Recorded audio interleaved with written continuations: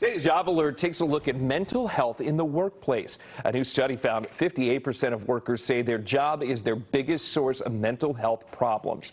Qualtrics, a company which creates operating systems for managers, put together this study. They want to find out what would relieve this stress. The biggest takeaway?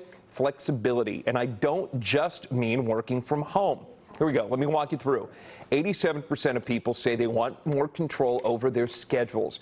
Roughly half of those would rather pick their own hours than work remote.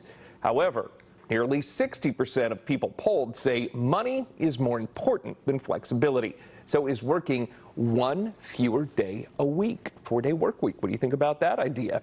As always, if you're looking for a job or an employer who wants to post a job, just click Job Alert at the top of CBS17.com or our news app. You're going to be able to search through thousands of openings across the area.